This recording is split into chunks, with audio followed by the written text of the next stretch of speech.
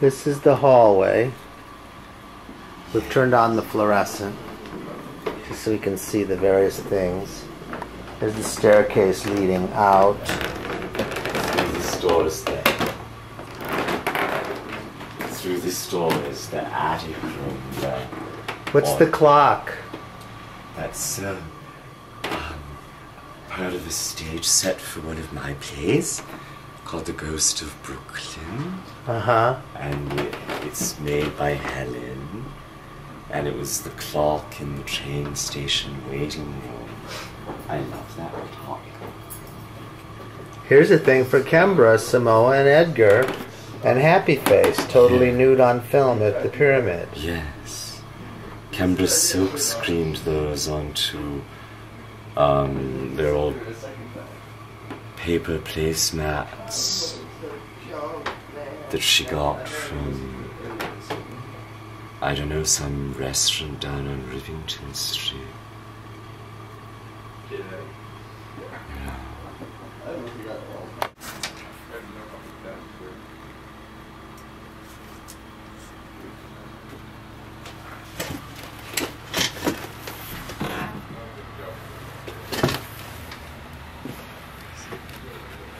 Not terribly much room there, but that's Annie. She's an amazing painter as well.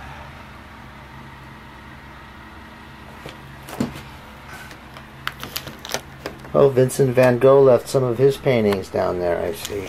Yes. Oh, there's a Bill Schwartz. Yes. Is that worth anything, do you think? Probably. I bet you could sell that for a few grand. Probably. Is it signed? Just sign it. Yes.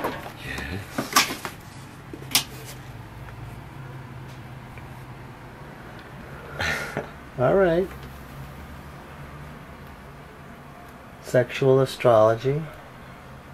Yes. Oh, look.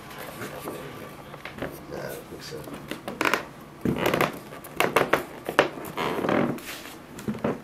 You are but a figment of Edgar's imagination. Edgar's a figment of our imagination.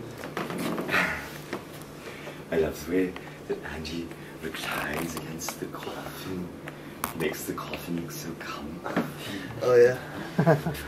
I didn't know that was a coffin. Is that like a baby? Child's coffin? It was a present from Canberra. Mm-hmm.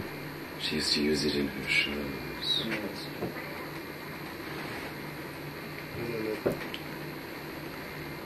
Okay, well, I think we're back where we started. There's the damaged phone that he made. Brian would spend 3/4 of his time doing like one prop for the show, and then 1/4 of his time doing everything else the show needed. It's true. Remember? He could be very frustrating to work with on stage shows, yes. But then, I mean, he could also throw stuff together at the last minute in an unbelievable way, and he would be making clothes like in your place where people played multiple roles. He would be An actress taping would be on costumes stage on, and yeah. And then they come off and he'd have made a new costume. I for them know, while and they he were- would tape it onto them before they went out for their next entrance. Yes. There's nobody like that now. No, there isn't. And that was when, like, the tape gun, the hot glue, no one else was really doing that. That was like a brand new thing. Yeah, he was using materials that nobody else had ever used. And now everybody uses that stuff all the time. Yeah. Okay, well, Edgar, I think this winds down this segment of our taping. So, is there anything else you'd like to tell us? I don't know who the us is, but tell us. Well, I hope that when you do come to New York that I will still be in this house and not running aimlessly through a gutter. I think you should be here forever. The government should buy this house. It should be the Oliver library residence. But if I do wind up in the gutter, I hope that I find a huge conch shell that I can move into. Because I have always thought that it might be fun to live in a giant snail shell. You know. I think that perhaps I was a snail at some point, and perhaps will be again. I feel kind of like I'm turning back into one.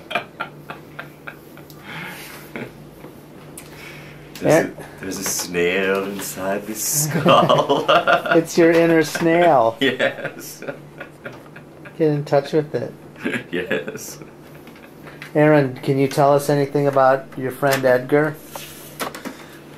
For posterity? Not at the moment. Okay.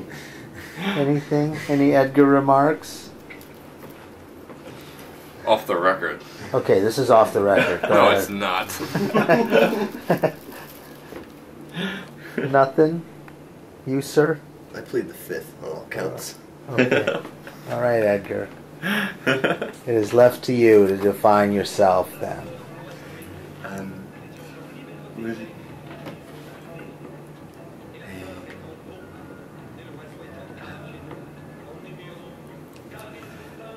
I'll define myself with a glass of wine and a smile.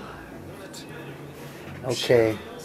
Cheers, Edgar. Beautiful creatures, whomever you are and wherever you live. All right.